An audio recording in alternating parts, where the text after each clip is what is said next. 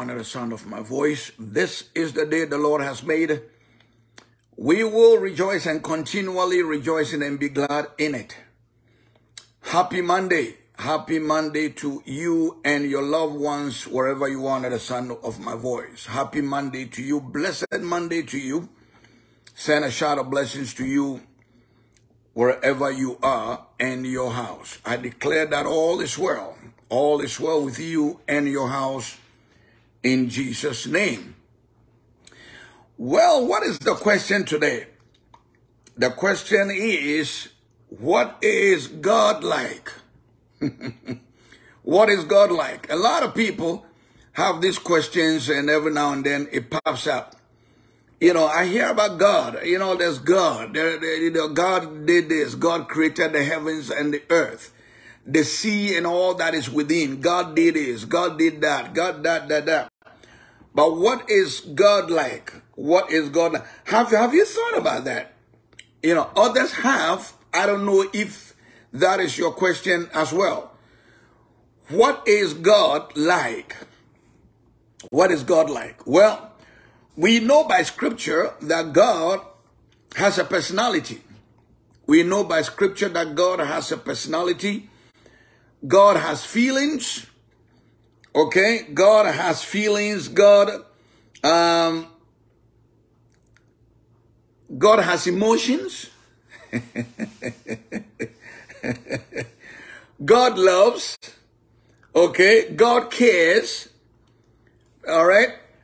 Penki Chinario, send a shout of blessings to you out there in India. India will send a shout of blessings to you. All right? God has emotions. God has feelings. God hears. What is God like? The question today is, what is God like? God has a personality.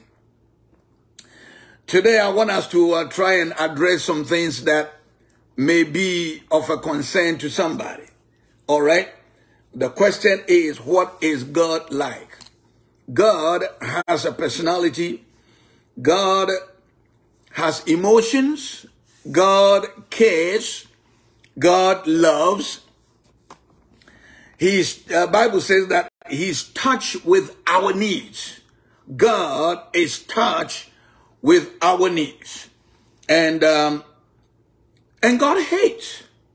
He hates certain things. So God is a person, okay, with these personalities. God is a person with these personalities. And so I want us to, look at a couple areas of scripture that will help you to understand who God is. God is a spirit at the same time. He's a spirit. God is eternal truth. God is eternal truth. And God never changes. That's the other side that somebody said, that's a mystery then. Yes, it is a mystery that you need to have that understanding. And so let's get into the word of God today and look into a couple areas by scripture, okay, of what God is. Michael Lewis said, I send a shout of blessings to you as well and your house. Please be a blessing. Share the broadcast to somebody. All right. Share this, like it. And today we are broadcasting live only from the Facebook. And so share it. You can put it on other platforms of yours, your groups and all that, and be a blessing. That will be a blessing to somebody. All right. Somebody has this question. What is God like? I want to see him. I want to understand him. And so number one, we said God is a great force. God is a great force, but he's also a person or has a personality. God has emotions. The Bible tells you and I that God loves. Look at John 3:16. You will see that it says, for God so loves. So God, has that emotional love. All right, with the positive one. We have positive emotions and negative emotions. And so God loves, all right? And so please know that God loves. John 3:16, you will see that there, that God loves. We are talking about what God is like. Okay, so we are looking at some areas of him, and for you to understand or get a picture of who God is. God cares. Number one, God loves. John 3:16, we see that. For God so loved the world, he sent his only begotten son, Jesus, to come and save us from our eternal sins. Sins that would take us into eternal damnation. For God so loved, he sent Jesus. So God loves. Okay, that's one of the side of him that you need to know. God loves. Number two, God cares. He cares. He cares for you. Somebody say, well, God don't care about me and all that. Beloved, don't believe that. God cares. Look at 1 Peter 5:7. You see that there. God cares. He cares for you and for me. He has to care, okay, to express that love, that for which he sent Jesus to come and save us from eternal damnation. Please share this broadcast to somebody, all right? And then God hates. He hates sin. God does not hate the sinner, but God hates sin. Listen to this again. God does not hate the sinner, but God hates sin. All right? Look at Romans chapter 9 and the 13th verse. God hates sin. God hates sin. He does not hate the sinner, but he hates the sin. That's why he sent Jesus to come and redeem you and me. Because he doesn't hate us. He loves us. And so he sent Jesus to come and redeem you and me from sin. Because he hates sin.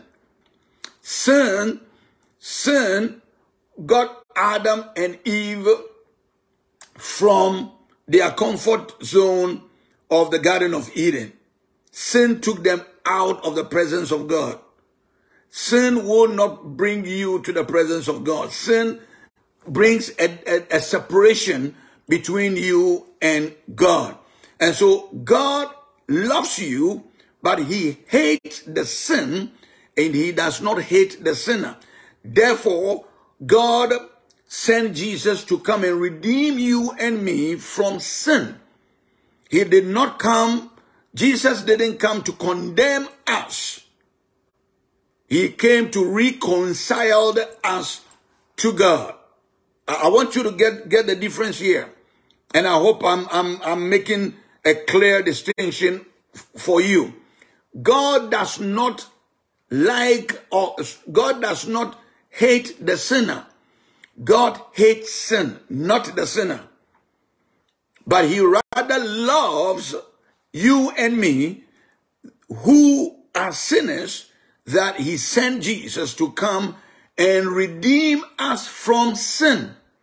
Take the sin away from us, because he loves you and he loves me. So God does not hate you. You probably, so I don't know whether somebody have told you that, or that is what you believe. That God hates me. I'm going through all that I'm going through because God hates me. God don't like me. If God liked me, why would I be going through this, and why would I be going through that? Please like this, like it, and share this broadcast. Somebody need to hear this. All right? God does not hate you. Rather, God loves you. John 3:16 tells you and I, for God so loved you and me in the world that he sent his only begotten son, Jesus, to come and redeem us from what he hates. That is sin. God hates sin. And so that's another personality of God. Now look at Hebrews chapter 4, the 14th and the 15th verse. Scripture tells you and I that God is touched by our needs. God is touched by our needs. You see?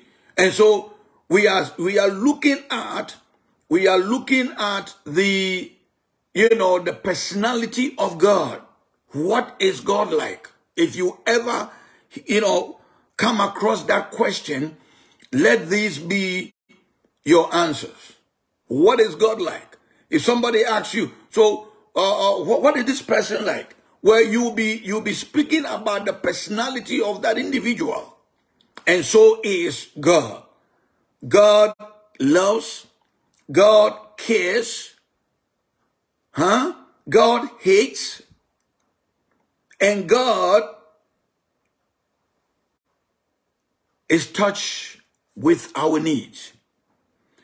He's also a spirit. He's also a spirit. God is a spirit. Scripture says that they that worship him must do that in spirit and in truth. Look at John chapter 4, verse 24. John chapter 4, verse 24. God is a spirit. And those who worship him must worship him in spirit and truth. We must worship him in spirit and truth.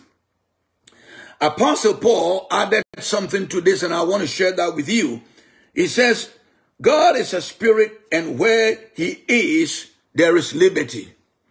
God is a spirit, and where God is, there is liberty, there's freedom. And so God wants you to, enjoy the freedom of having him closer to you. Where God is, there is liberty, there's freedom.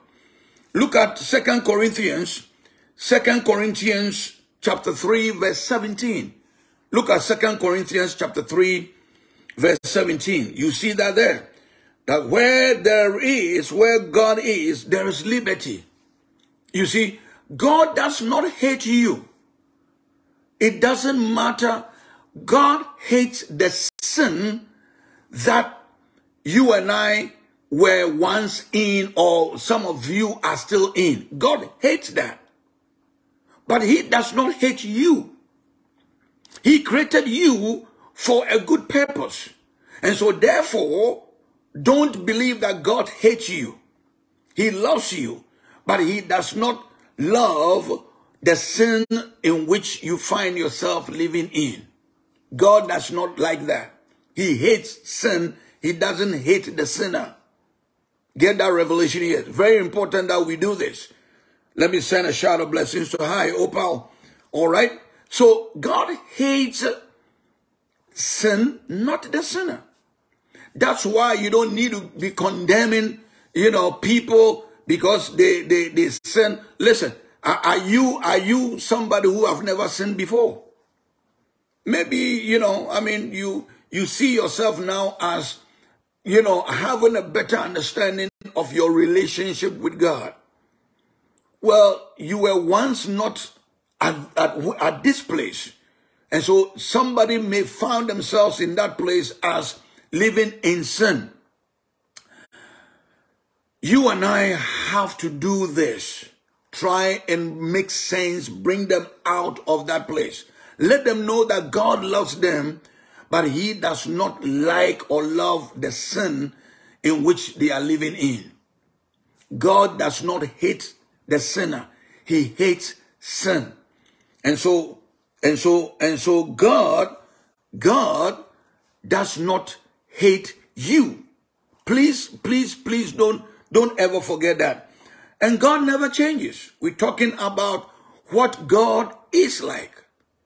And so we're looking at the personality of him as well. God never changes.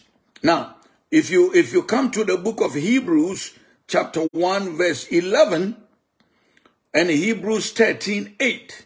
Hebrews 1:11 and Hebrews 13:8. Let's look at it real quick. All right?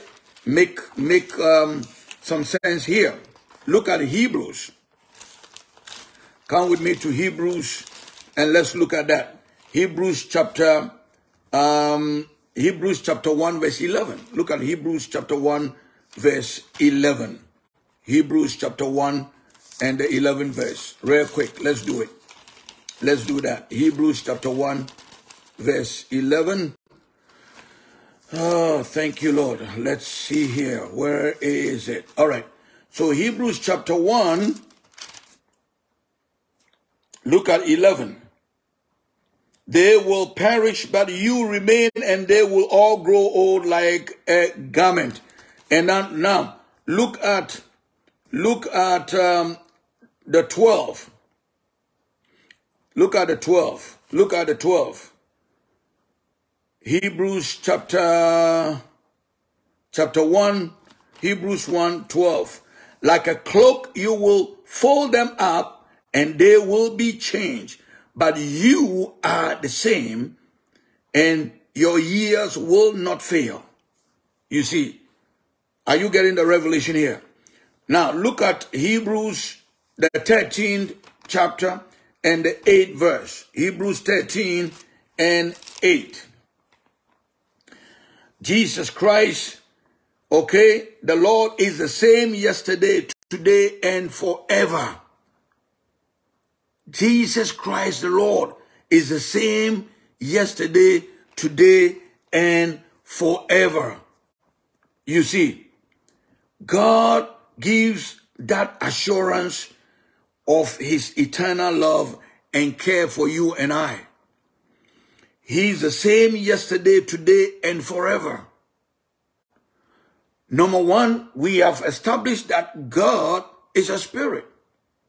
He has a personality, He has a personality of, why do we say that? Because he demonstrates his love, his care, his hate, okay, for things that he does not embrace. That is sin.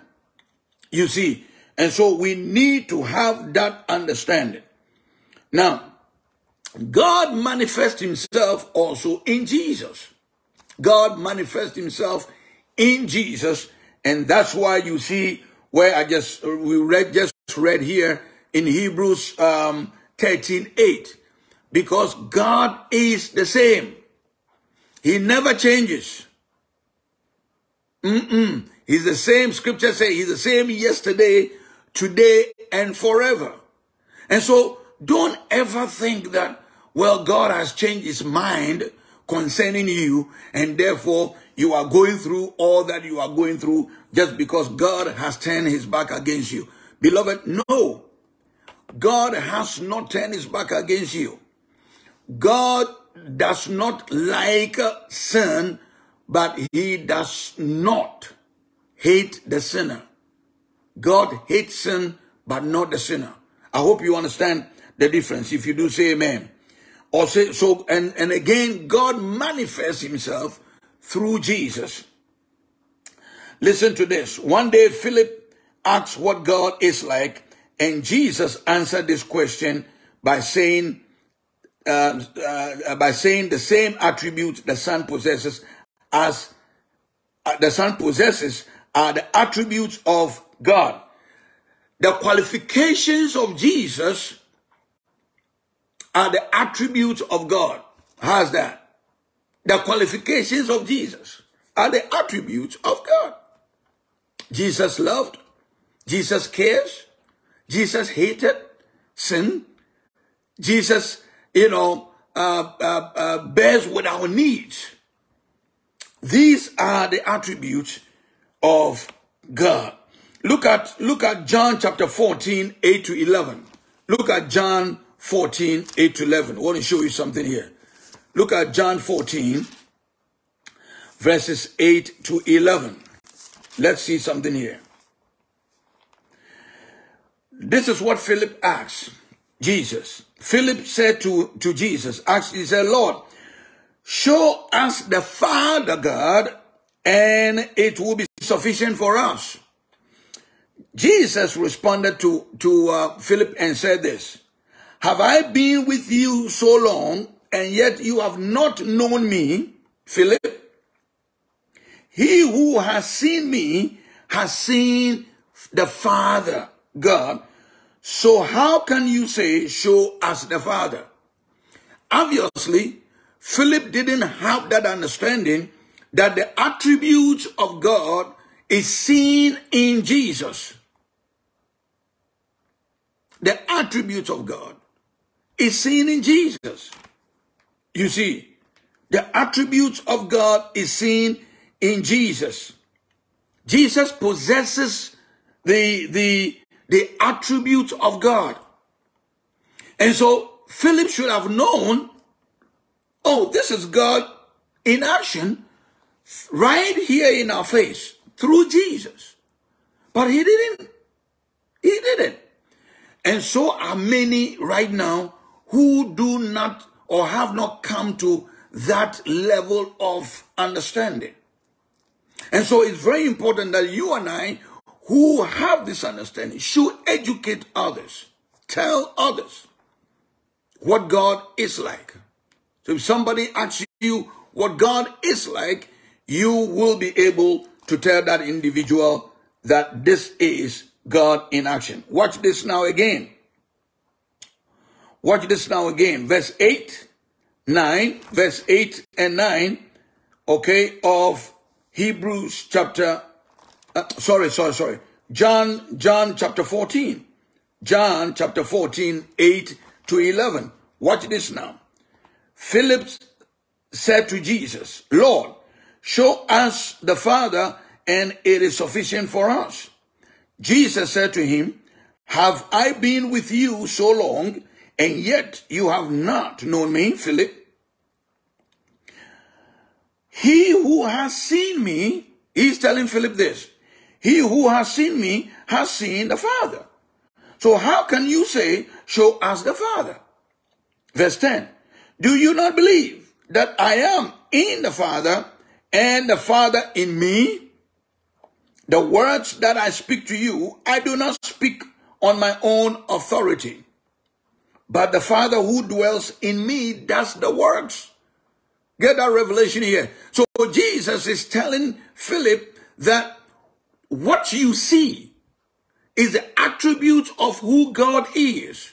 I am demonstrating to you of who God is.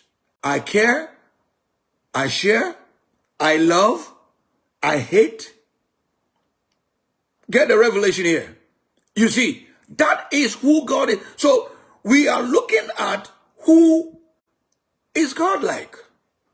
And we can only see that in Jesus. Because God manifests himself through Christ. Lane Thompson, God bless you and your house. All right? God manifests himself through Jesus. So if you want to look at the attributes or to know who God is, look at Jesus. And that is what Jesus was telling Philip. That I've been with you all this while and you don't know. Jamaica, send a shout of blessings to you and your house. Please like this and share this broadcast to somebody who have this question for so long. What is God like? And these are the answers. God is like what we see in Jesus. He loves. John 3:16 tells us that. For God so loved. God loves. God loves. 1 Peter 5:7. God cares. He cares. And God is touched with our needs. We can see that in Hebrews 4 as well. 14:15. And God hates. What does God hate? God hates sin. Again, let me re-emphasize. God hates sin, but not the sinner. Because Jesus did not come for nothing. He didn't come for the animals. He came for the sinner. To redeem us from sin. That's why he did not come to condemn us, sinners, but he came to redeem us from sin, take us out of the imprisonment of sin, and bring us as free people to where God is. Because where God is, there is freedom, there's liberty. Get that revelation here. You see, so we are looking at what God is like. And this is what he looks like. Jesus demonstrates the attributes of God. And so he was telling Philip in John 14, verse 8 to 11. He says, have I been with you all this while, Philip? And you are asking me to show you who God the Father is? He says, verse 10, do you not believe that I am in the Father and the Father in me? The words that I speak to you, I do not speak on my own authority, but the Father who dwells in me does the works. Look at verse 11. He says, believe me that I am in the Father and the Father in me. Or else believe me for the sake of the works themselves. So Jesus was telling Philip, or showing Philip, or demonstrating to Philip, or getting the attention of Philip, for Philip to know that to answer that question, show us the Father. What is God like? Well, Philip, look at what you are seeing. That is, because to know God is to see the attributes of him. To know God is to see the attributes. And the attributes of him is found in me, Jesus. Jesus said to Philip. You see, so God loves you. He loves you. And that is why you have to come to him. He doesn't hate you. You probably thinking God hates you, and you are going to hell, and all this, judgmental prophets out there. You are going to hell. Your sin is so grievous. You're not going to amount to anything. Hell has your passport. Hell has a room waiting for you. You're going to hell. Listen, let me tell you something. You ain't going to hell. You're going to heaven. What you have to do is to know that God loves you. Come to him. Come to him through Jesus. Come to him through Jesus. Give your life to Jesus. Welcome Jesus into your heart. How do you do that? Well, you believe with your heart, don't you? You believe with your heart. And what you believe, you speak about. And that's exactly what you have to do. Scripture says you believe him in your heart. That God raised him from the dead. You confess with your mouth. You believe him in your heart. And you confess him with your mouth. You'll be saved. You'll be delivered. That's as simple as that. I found out that there's another religion. There's a religion that believes the same way of how one can become a member of that religion by believing and confessing the leader of that religion. Well, I said, it sounds like Christianity. It says, yeah. Well, that's why we say that if you don't understand anything in our book, make reference to the Bible. I said, wow, really? You might as well all become Christians then. Why that, if I don't understand something, I have to make reference to the Bible. I just go straight up. You see? And so I want you to know today, God loves you. He just don't like what you have found yourself in that sinful life. He hates the sin, but he does not hate the sinner. And so give your life to him. Come close to him. There's freedom. There's liberty where God is. There's liberty where God is. Look at 2 Corinthians chapter 3:17. Real quick. Very, very, very quick. All right. Time is up. Look at it. 2 Corinthians chapter 3, verse 17. Look at it. Look at it. Verse 17. 2 Corinthians 3:17. Now the Lord is the Spirit, and where the Spirit of the Lord is, there is liberty. There is liberty. Where the Lord is, there is liberty. There is liberty. So your liberty is in God through Christ Jesus. Your freedom is in God through Christ Jesus. Your emancipation. Look, use all the adjectives. Because for you to know what God is like, look at Jesus. And Jesus says, because he is in the Father and the Father is in him, that's why you see. Jesus did not condemn the prostitute. Jesus, as much as sinners wanted to crucify the prostitute, Jesus says, no, I didn't come to condemn you. I came to reconcile you, take you out of that sinful nature and bring you to your rightful place. And that is where God is. People will condemn you. Very interesting that sinful people are so quick to condemn other sinful people. It's amazing. That is so amazing. That sinful people or sinners are so quick to condemn another sinner. But you see, God loves you. He doesn't condemn you. Jesus didn't come to condemn. He came to redeem. He came to save you and me from that eternal condemnation. Because sin will put you into eternal condemnation. You see. So come to Jesus. Give your life to Jesus today. Come to him. How do you do that? By believing him in your heart and confessing him with your mouth. Let me show you right now. And let's do it together. Let's do it together. Say, Lord Jesus, forgive me of my sins. I am a sinner. Forgive me of my sins. Come into my heart. Be the Lord and Savior of my life. I believe you in my heart. And I confess you with my mouth. You, God, you, Lord Jesus, that God raised you from the dead. From this day forth, Lord, baptize me with your spirit, that I may live free from sin and enjoy my freedom with God. Amen. That's it? Yes. If you sincerely from your heart make that confession, make that assertion. Yes, indeed. Jesus told Nicodemus, the well-known teacher of the law in the days of old.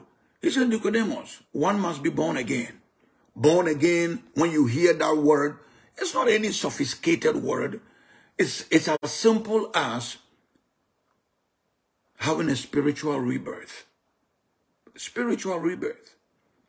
There's a transformation that has taken place by making that confession from your heart through your mouth.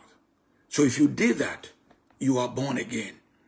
Now, don't stop right there, because you need to start walking with God, and his spirit, okay, will be guiding you and teaching you and directing you and all that, for you to come in alignment with the plan of God for your life, for you to fulfill it.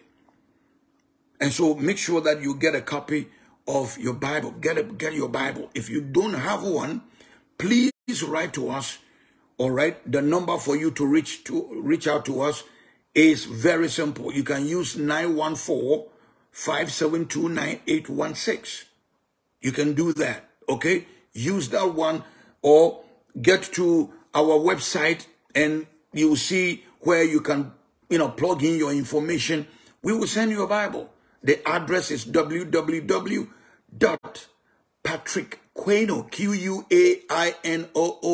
globalministries.org. patrickquainoo, globalministries.org. Go to that website. It's a lot of information out there also for you to see and to know us even more. And request for your Bible, will send one to you free of charge. No charge. Yes. I want to also thank you, all right, for listening. And finally, go to our YouTube channel and subscribe to get this and more of the messages. Go to the YouTube channel. When you get to the YouTube, the same name, use that Quainoo Ministries, and you'll be able to do that. Subscribe and get this message and even more. All right? And so I want to say thank you for listening to this, making time with me, but very importantly, share this broadcast, like it and share it, and let somebody, and send it to your friends and loved ones.